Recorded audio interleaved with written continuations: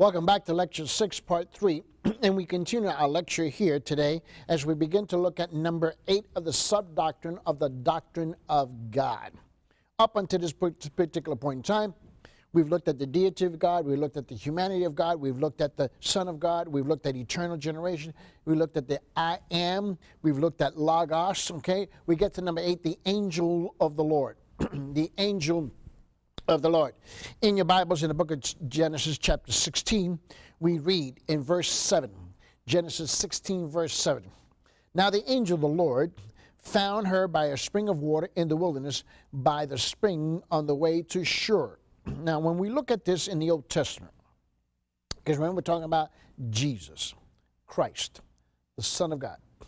In the Old Testament, an angel identified as the angel of the Lord, we see that here in Genesis 16:7, is the angel of God, okay? We see him as the angel of God later on in Genesis 21, verse 17.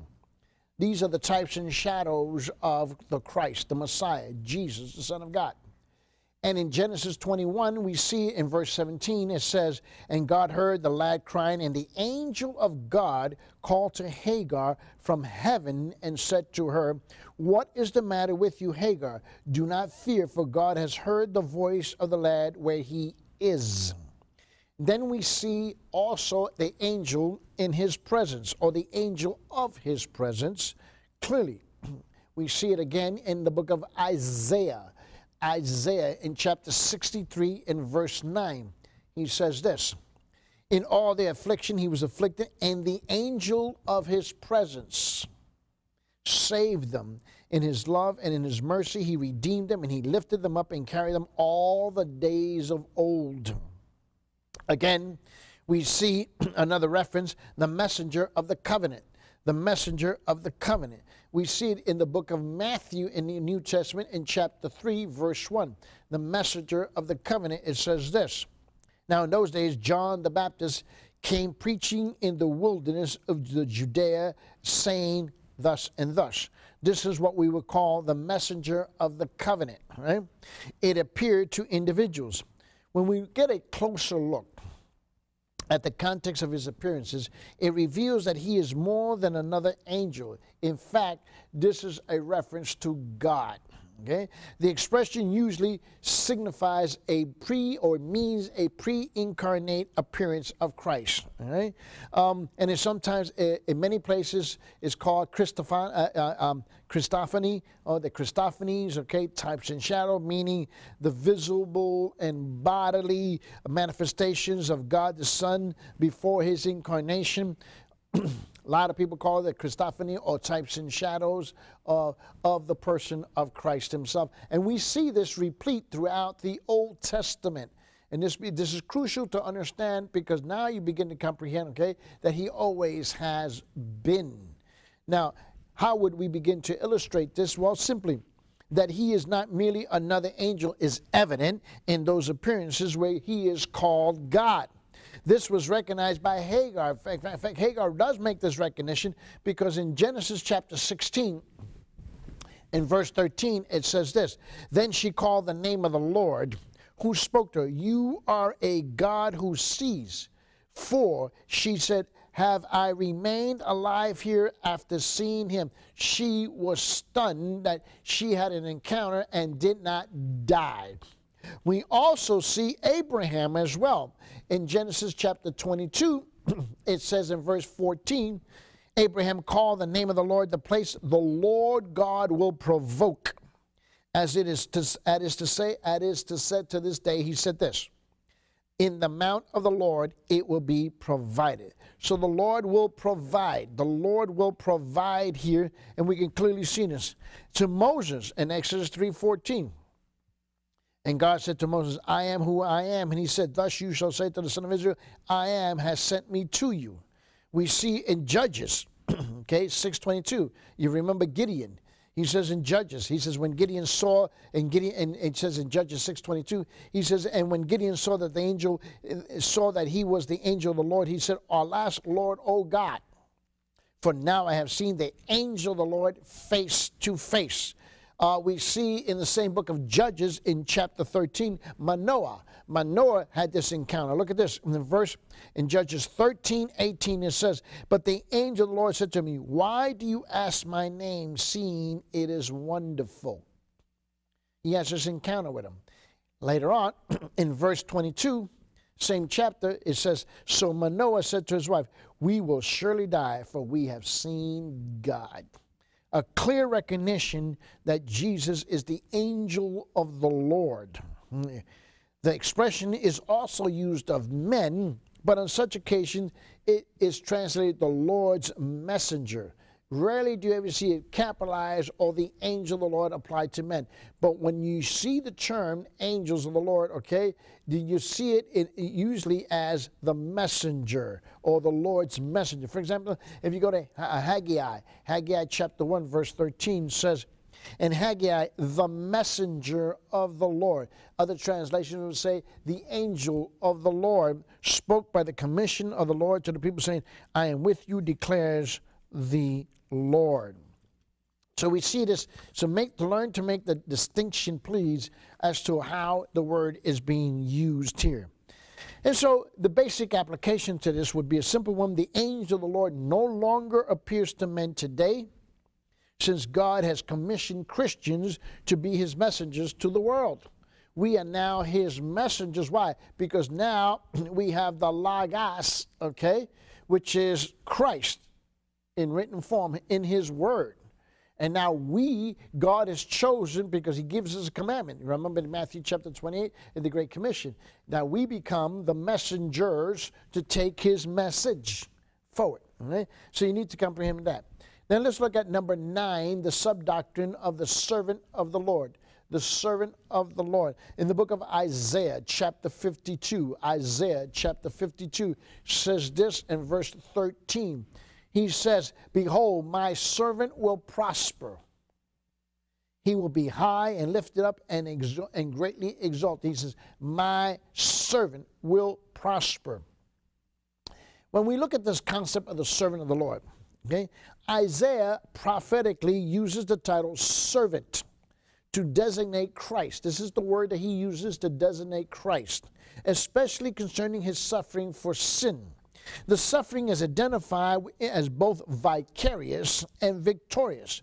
Well, first of all, it's vicarious, okay? Look at this in Isaiah chapter 53, verses 4 through 9. This subdoctrine, about when we talk about the servant of the Lord, there is a vicarious experience and there's a victorious experience. I want you to see both of these things. In Isaiah chapter 53, he says in verses 4 through 9, he says the following: "Surely our griefs he himself bore, and our sorrows he carried. Yet we ourselves esteemed him stricken, smitten of God, and afflicted. But he was pierced through for our transgressions, and he was crushed for our iniquities. The chastening of our well-being fell upon him, and by his scourging we are healed." So he's talking about that we are spiritually healed, right? This is not talking about a physical healing. This is talking about that we are saved, we are healed. And he says, "And all of us like sheep have gone astray. Each of us has turned his own way, but the Lord has caused the iniquity of us all to fall on him. He was oppressed and he was afflicted, yet he did not open his mouth. And like a lamb that is led to the slaughter, and like a sheep that is silent before its shearers, so he did not open his mouth. By oppression and judgment he was taken away. And as for his generation," he says, "who considered that he was cut off out of the land of the living for the transgression of my people, to whom the stroke was due." Look what he says. "His grave was assigned with the wicked men, yet he was with the rich man in his death, because he had done no violence, nor was there any deceit in his mouth." Now, this is a vicarious, okay, prophecy here, that this is how we die with him. We see this very clearly as the servant of the Lord. Then, at the same time, we see that he becomes victorious. As we continue to read in verses 10, 11, and 12, notice it. It says this: "But the Lord was pleased to crush him, putting him to grief. If he would render himself as a guilt offering, he will see his offspring. He will prolong his days, and the good pleasure of the Lord will prosper in his hand. And as a result of the anguish of his soul, he will see it and be satisfied. By his knowledge, the righteous one, my servant, will justify the many, as he will bear their iniquities. Now you see where we have the victorious experience here. And he says, therefore, I will allot him a portion with the great, and he will divide the booty with the strong, because he poured out himself to death and was numbered with the transgressors, yet he himself bore the sin of many and interceded for the transgressors.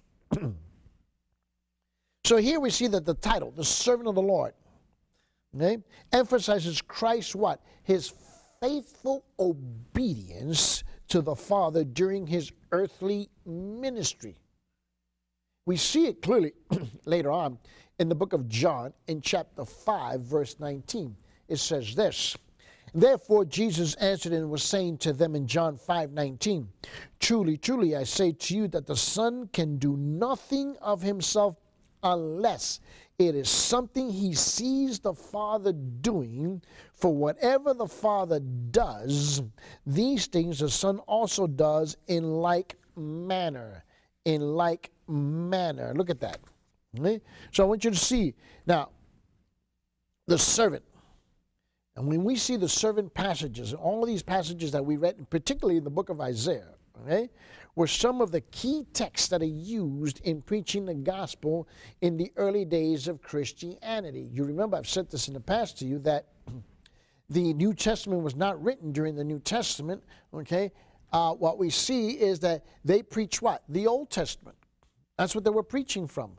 This is the reason why it's very difficult for you to engage in studying the New Testament only and never reading the Old Testament. It doesn't make sense because you're only getting half the story. And I realize that's a simplistic statement, but in essence, that's true. Okay? You don't understand the complexities nor the profundity of what's being said in the New Testament because it comes from the Old Testament if you never read the Old Testament and you never study the Old Testament. Now, we know it because when we look together in the book of Acts, for example, go to the book of Acts and look at chapter 8. In the book of Acts in chapter 8. Now, notice this. It's starting in verse 32 to 35. And now the passage of scripture which he was reading was this. He was led as a sheep to the slaughter, and as a lamb before its shearer is silent, so he does not open his mouth in humiliation. In humiliation, his judgment was taken away. Who will relate his generation? He says, who will relate his generation? For his life is removed from the earth. The eunuch answered Philip and then said, please tell me, of whom does the prophet say this? Of himself or of someone else? And then Philip opened his mouth and beginning from scripture, he preached Jesus to him. Clearly. What was he doing? Preaching out of the Old Testament, okay? Talking about the servant of the Lord. So how would we apply it? What is the illustration to this? Well, in the New Testament, Christians describe themselves as what? As servants of God and of the Lord Jesus Christ, right? This title conveyed their willingness. If you say you're going to be the servant of the Lord, this is what this title conveys, and it conveys their willingness to depend upon and completely obey God. If you're not willing to do that, then you have great difficulty taking on that title, the servant of the Lord. In the book of James, it says this in James 1:1. He says, James, a bondservant, which is the word or the phrase doulos in Greek, D-O-U-L-O-S, or slave, okay? It says, a bondservant of God and the Lord Jesus Christ to the 12 tribes who are dispersed abroad. He sends his greetings, all right? We see this very, very, very clearly there, all right? Now, how do we apply this? Well, Christians today should also follow the simple example of the suffering servant of the Lord who obeyed the will of God even when it momentarily seemed unjust. Yes, even in those unjust moments, you must be willing to obey. In 1 Peter chapter 2, it says this. 1 Peter chapter 2, it tells us in verse 21, 22, 23. For you have been called for this purpose, since Christ also suffered for you, leaving you an example for you to follow in his steps, who committed no sin, nor was any deceit found in his mouth. And while being reviled, he did not revile in return. While suffering, he uttered no threats, but kept entrusting himself to him who judges righteously. Who judges righteously. So I want you to see that we are called, okay, to that same place if we're going to be called the servants of God. So the basic application is very simple, that we should follow his example. Now we get to the subdoctrine called Christ in the tabernacle. Christ in the tabernacle. Go back to the Old Testament. This will be number 10. Go to the Old Testament, Exodus chapter 25, and look with me in verse 8. Let them construct a sanctuary for me, that I may dwell among them. Remember, God provides the command. They built the temple, they built the tabernacle, okay, so that he may dwell among them. Let's look at this explanation. The predominant, if I can put it that way, the predominant type of Christ in the Old Testament is what? The tabernacle. That's the predominant picture of Christ. It's the tabernacle. The New Testament authority for recognizing this typological significance is the book of Hebrews, chapter 9.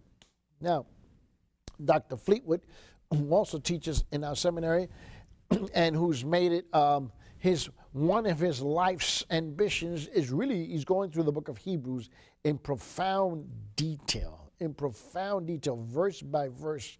And he's been doing an overview of the book of Hebrews for many months. That's just the overview before breaking it down into detail verse by verse. But you do find in the book of Hebrews, and it's a classic example of it, and turn to chapter 9, please. Go with me to chapter 9. And I want you to see with me in the first 24 verses there. It's a lengthy scripture. But I want you to see that this, in fact, is the New Testament authority for recognizing its typological significance, okay? That the type of the tabernacle is always representing Christ. Hebrews chapter 9. Now, even the first covenant had regulations of divine worship and the earthly sanctuary. For there was a tabernacle prepared, and the outer one, in which were the lampstand and the table and the sacred bed that is called the holy place.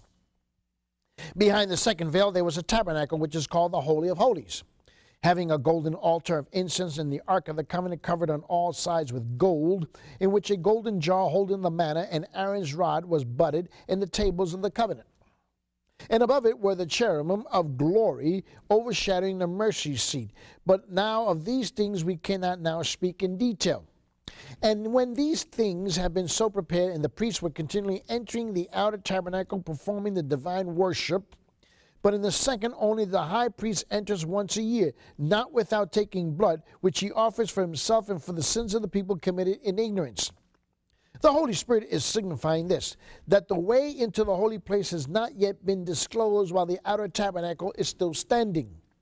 And since they relate only to food and drink and various washings and regulations for the body imposed until a time of reformation, but when Christ appeared as a high priest of the good things to come, he entered through the greater and more perfect tabernacle, not made with hands, and this is to say, not of this creation. Not through the blood of goats and calves, but through his own blood. He entered the holy place once and for all, having obtained what? Eternal redemption. For if the blood of goats and the bulls and the ashes of the heifer, sprinkling those who have been defiled, sanctify the cleansing of the flesh, how much more will the blood of Christ, who through the eternal Spirit offered himself without blemish to God, cleanse your conscience from dead works to serve the living God? For this reason, he is what? The mediator of a new covenant, so that since a death has taken place for the redemption of the transgressions that were committed under the first covenant, those who have been called may receive the promise of the eternal inheritance. For where a covenant is, there must of necessity be the death of the one who made it.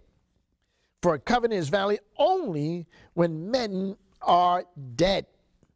For it is never enforced while one who has made it lives.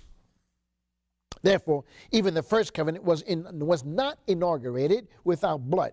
For when every commandment had been spoken by Moses and all the people according to the law, he took the blood of the calves and the goats with water and scarlet wool and hyssop, and sprinkled both the book itself and all the people, saying the following: This is the blood of the covenant which God commanded you.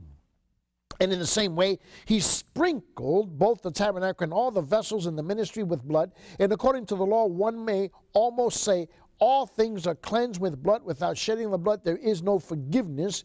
Therefore, it was necessary for the copies of the things of the heavens to be cleansed with these, but the heavenly things themselves with better sacrifices than these. For Christ did not enter a holy place with his hands, a mere copy of the true one, but into heaven itself, now to appear in the presence of God for us. So we see here that because of the pattern of the tabernacle was designed by God, this has led some Bible scholars to conclude that even the most minute details of the tabernacle have a typological significance. And so we see that Christ in the tabernacle, and this is a profound study out of the book of Exodus. You can see it here, you can see it in Leviticus, you can see it in particular in Hebrews, which is really put together really nicely. Okay? And I would recommend you signing up for the course in the book of Hebrews with Dr. Gary Fleetwood. Now, how do I illustrate this point? Well, in describing the incarnation, because you recall that in the book of John, it does say in John 1:14, and the Word became what? And the Word became flesh. And what? And dwelt among us, lived among us, and we saw what? We saw his glory. Glory is the only begotten from the Father, full of grace and truth. Here again we see only begotten in reference to Christ and Christ alone. John uses the word for dwelt, okay, which has the idea of pitching a tent of tabernacle. The tabernacle was a sanctuary that God had described as his dwelling place. Remember that in Exodus chapter 25. Just as God lived in a tent in the wilderness, so the Son of God lived and still lives in a human body as the New Testament tent. So what would be the application? Well, simple. Today, the physical bodies, okay, of Christians serve as the temple, the dwelling place of what? Of the Holy Spirit. For he says in 1 Corinthians 6:19 and verse 20, verse 19 and 20, he says, Oh, do you not know that your body is the temple of the Holy Spirit, who is in you, whom you have from God, and that you are not of your own, for you have been bought with a price? He says, therefore glorify God in your body.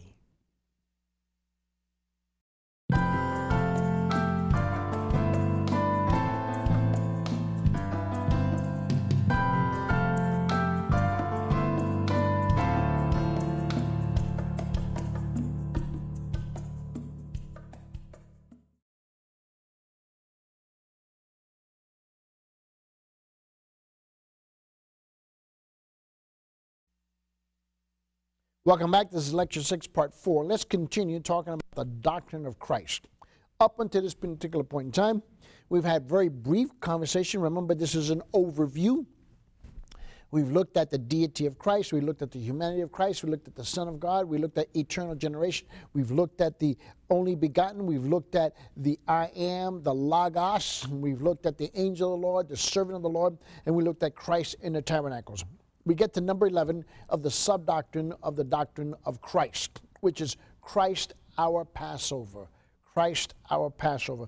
Go back with me to the book of Exodus chapter 12. Exodus chapter 12. And we'll look at a brief verse there, verse 13. The blood shall be a sign for you on the houses where you live. And when I see the blood, I will pass over you, and no plague will befall you to destroy you when I strike the land of Egypt. We know the passage very well. Okay? Now, the annual feast of the Passover commemorated what? The birth of the nation of Israel and her deliverance from Egypt. That's what the Passover is about. Okay? It's the birth. Okay? It is the birth of the nation of Israel. Remember that. And the deliverance of Egypt. It comes out of Egypt and Israel is born. What is the day of Pentecost for us? It is what? The birth of the church. Okay? So Pentecost is what we celebrate, what the Old Testament celebrates as Passover. Now, typologically, it pointed forward to the greater deliverance from the bondage of sin to be provided by whom? By the Messiah. In the Passover, a lamb without blemish was selected and killed. The blood was then applied to the doorpost, the door jambs, I remember that, of the home, and the lamb was roasted and eaten with unleavened bread and bitter herbs. Why? Because they were remembering that they were coming out of Israel. They were in the process of being delivered. So when we understand that, okay, then the simplest way and the most abbreviated way of explaining it, okay, or illustrating it rather, is that when John the Baptist introduced Jesus to the nation, he recognized Christ as the fulfillment of the typical Passover lamb. This is what he called them. Okay, look at it. In John, remember in John chapter 1, verse 22? John verse 29. John 1:29 says this. The next day, he saw Jesus coming to him and said this, "Behold, the Lamb of God who takes away the sin of the world." Behold, the Lamb of God who takes away the sin of the world. Okay? So when we see Christ is our Passover, clearly, we can see this very clearly. Okay? So how will we apply this doctrine in our lives? Well, Christians not only recognize the typological fulfillment of this Passover sacrifice by Christ, but also his own responsibility to keep the feast. How? By living a sincere and truthful life. Now, you have to remember that we actually had this, there's the sovereignty of God, there's human responsibility. Okay? God's grace is poured upon man, but man has a responsibility to live up to that, okay? And we see this, for example, 1 Corinthians chapter 5 says this. Verse 6, 7, and 8. 1 Corinthians chapter 5, verse 6, 7, and 8 says this. Your boasting is not good. Do you not know that a little leaven leavens the whole lump of dough? Clean out the old leaven so that you may be a new lump, just as you are, in fact, unleavened. For Christ, our Passover, has also been sacrificed. Therefore, let us celebrate the feast not with the old leaven, or with the leaven of malice and wickedness, but with the unleavened bread of sincerity and truth. And truth. So when you hear this concept of Christ our Passover, this is what we're talking about in brief. Then we talk about Christ in the sacrifices. Number 12, Christ in the sacrifices. If you go back to Leviticus chapter 1, note with me in Leviticus chapter 1. What is he talking about when he says Christ in the sacrifices? We hear this a lot. Preachers are talking about it, and somebody coming for the first time into a sermon or coming into a classroom, and they go, or into a Bible study, and they go, what is that about? Well, in Leviticus chapter 1, it says, the Word of God says this in verse 2. He says, speak to the sons of Israel and say to them, he says, when any man of you brings an offering to the Lord, you shall bring your offering of animals from the herd or the flock. Now, let's give a very brief explanation about the sacrifices, okay? There's basically 4 very brief explanations, right? The sacrifice of Christ on Calvary is a typologically, okay, portrayed in the 5 major sacrifices of the Old Testament, okay? And we see this, and I want you to see this with me. Okay?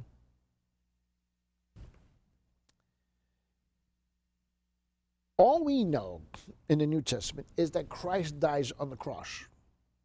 Okay? And somehow we don't connect what the Old Testament talks about. It's the typological representation and the fulfillment of all of these other sacrifices that were involved heavily in Judaism.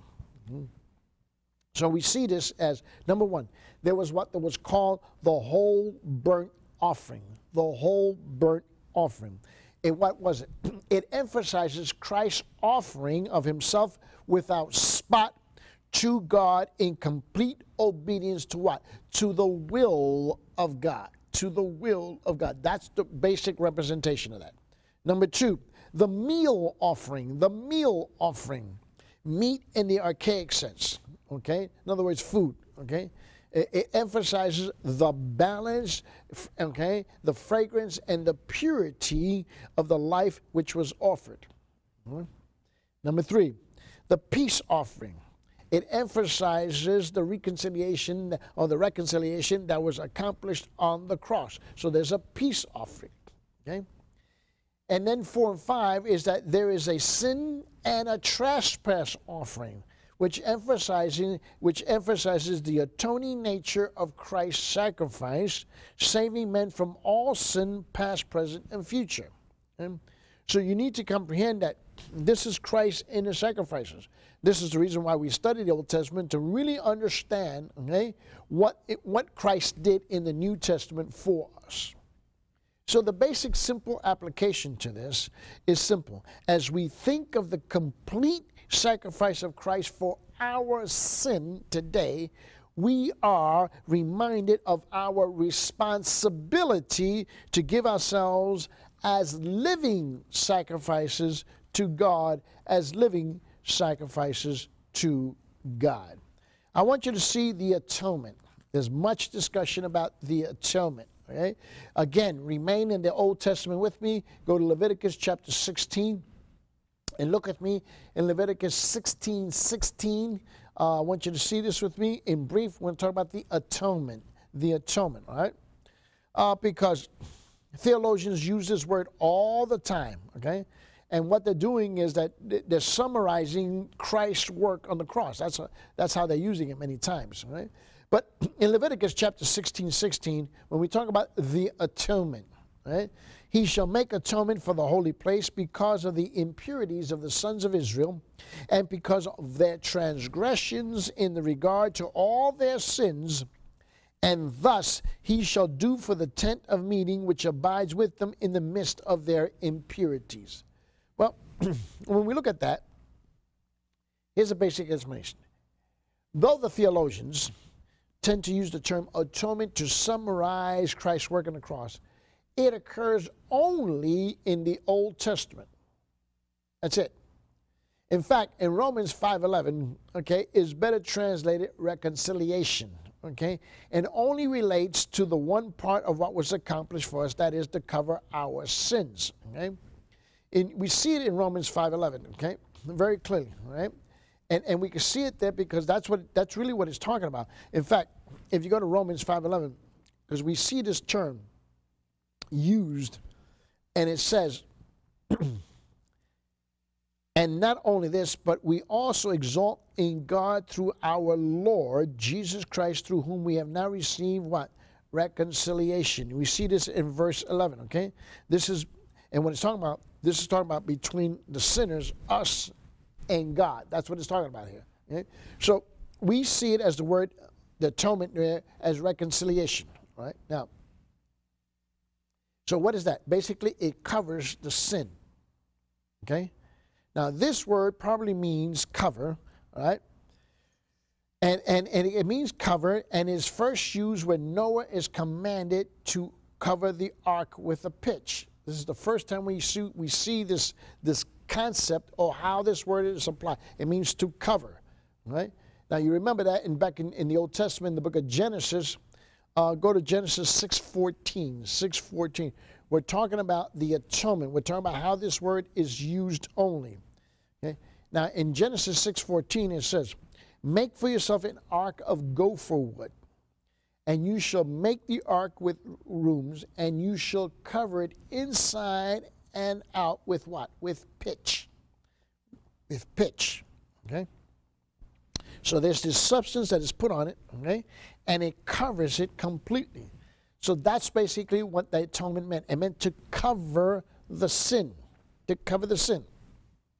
How will we best illustrate this? Well, Just as the ark was a type of Christ in saving his people from judgment, because we know that to be true, because Hebrews 11:7 makes that illusion, that connection for us. In fact, it says in Hebrews 11:7, he says, "For by faith Noah, being warned of God by God about things not yet seen," because remember where Noah is back then, he says, "in reverence prepared an ark for the salvation of his household, by which he condemned the world and became an heir of the righteousness which is according to faith."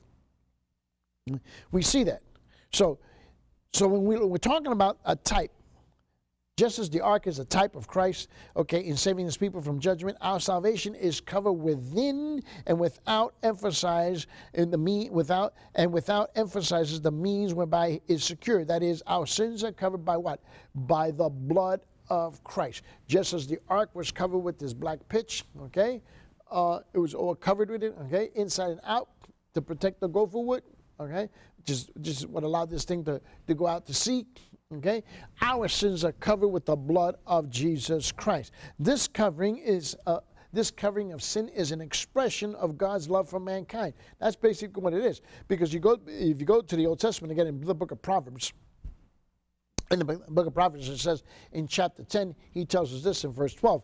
He says, "Hatred stirs up strife, but love covers all transgressions." But love covers all transgressions. So the blood of Christ, okay, for God so loved the world that he gave his only begotten Son, right? That none may perish, right? So that none of us would perish, right? Right? But for those who believe, what would happen? They would have eternal life. Right? So we see this very clearly here. This is how you begin to connect all of these Old Testament concepts to the New Testament, how it's expressed in the New Testament. And then how would we illustrate this? Well, rather, how would we apply this? Well, when a Christian hears about another's failings, now we're talking about Christians hearing about other people failing, right? He should both forgive and forget the event. We should be like that pitch. We should be like that blood to cover the failing of someone else. All believers should follow Christ's example and seek to build up the fallen one rather than follow the natural inclination to engage in gossip. No, what is the tendency? See, most people run from trouble, okay? What does a typical firefighter do when a fire breaks out? He runs to the fire. When there's a shooting, the police officers run to the shooting, okay? In the wartime, in the battlefield, okay, the soldier runs to the battle, okay? You go into the thick of it, all right? Now, when a brother fails, a sister fails, okay, as Christians, we're to go to them. We're to help to cover their failings, okay? The same way, you don't run from it, you run to it. And that's what reconciliation is. Reconciliation is not something that we catch up to, it comes to us. It comes to us. In the book of Proverbs, it says in Proverbs chapter 17 and verse 9, he says, "He who conceals a transgression seeks love, but he who repeats a matter separates intimate friends." You see that? He who conceals a transgression seeks love. You come to cover it. There was a moral failing. Brother, you need to repent and you need to ask God for forgiveness. Okay? But you run to cover this, okay? And when it says here, he says, "He who covers, conceals a transgression, seeks love." You seek the love of the Father in the life of that person. And this is really crucial for us to understand in how we apply, okay, the atonement in a very practical way in our Christian walk. Now let's talk about the Day of Atonement. The Day of Atonement. Stay with me in the Old Testament in the book of Leviticus chapter 16, verse 30. Now, in Leviticus chapter 16, verse 30, this is what we're told. It says, For it is on this day that atonement shall be made for you to cleanse you, and you will be clean from all your sins before the Lord. Before the Lord.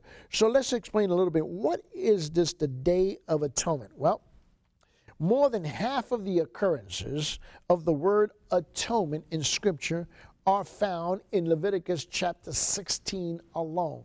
So about 50% of all the time that you see, okay, when you see this concept or the word atonement, is found in Leviticus chapter 16 alone, which describes the most important day on the Hebrew calendar, or we know it today as Yom Kippur.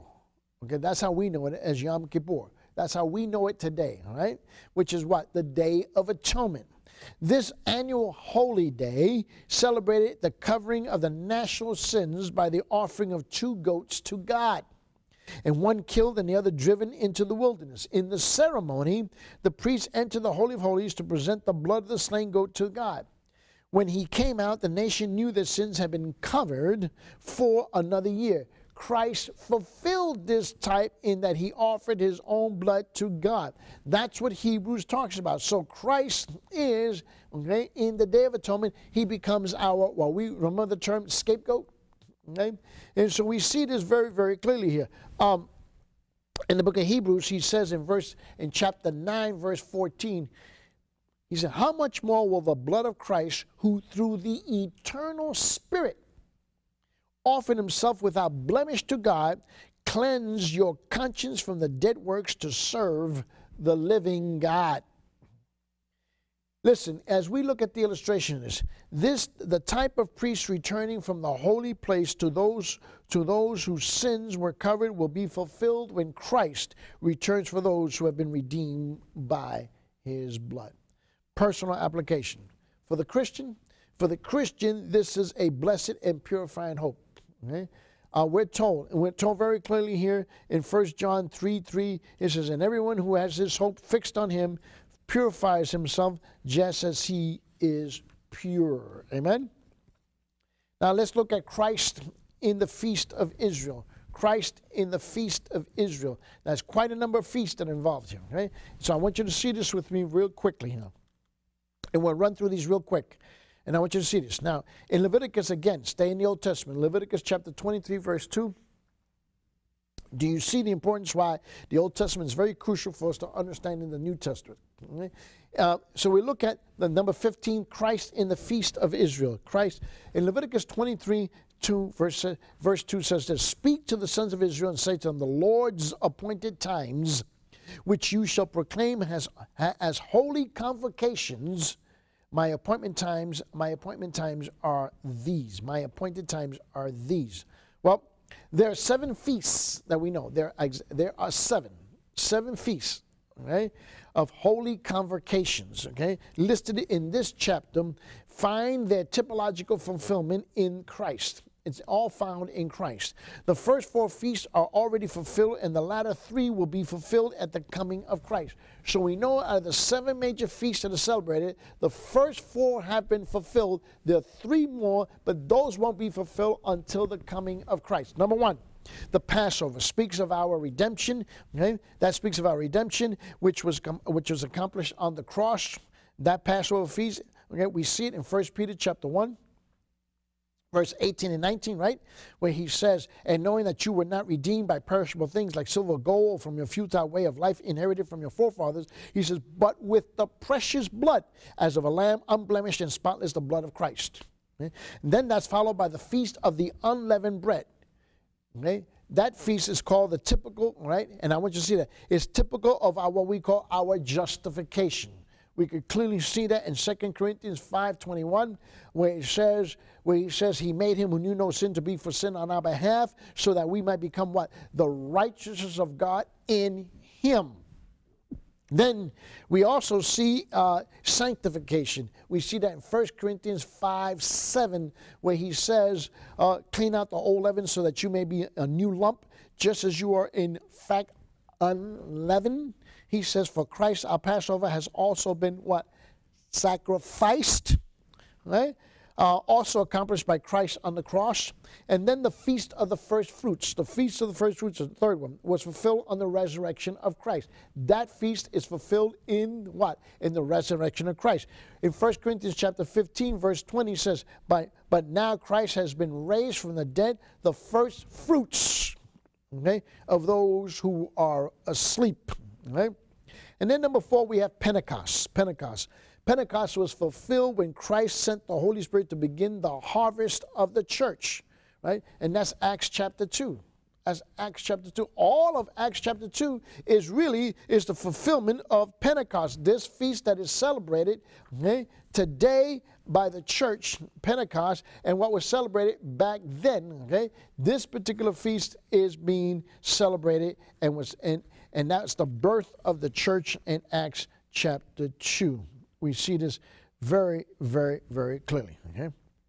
And then we have number 5, the Feast of the Trumpets will be fulfilled at the rapture of the church. That's 1 Corinthians 15:52, where it says, in a moment, in the twinkling of an eye, at the last trumpet, for the trumpet will sound, and the dead will be raised and imperishable, and will also be changed. We see that very clearly. We see the first, in fact, 1 Thessalonians chapter 4, right? With that great famous passage there on the rapture. So that's the Feast of the Trumpets. And then we have the Day of Atonement will be completed 7 years later when Christ returns. And that's what the whole prophecy in the book of Zechariah, chapter 12, verse 10, and Zechariah chapter 13, verse 1 talks about. And then we have the Feasts of the Tabernacles will find its fulfillment, okay, in Christ's 1,000-year kingdom on earth. And that's what the whole prophecy of Zechariah chapter 14 talks about in verse 6. And what would be the application? All the feasts include a Sabbath, reminding Christians of their rest in Christ. And that's why he says, my yoke is light upon you.